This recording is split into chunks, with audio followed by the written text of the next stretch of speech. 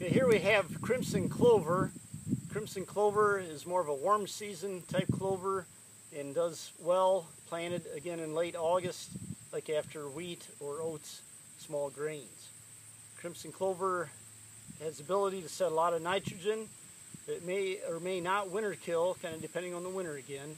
It will set red flowers the following spring, and it's a very good contributor again to adding nitrogen to the soil.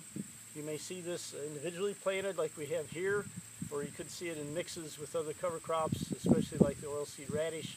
In combination with that, it can provide some nice nitrogen contribution there.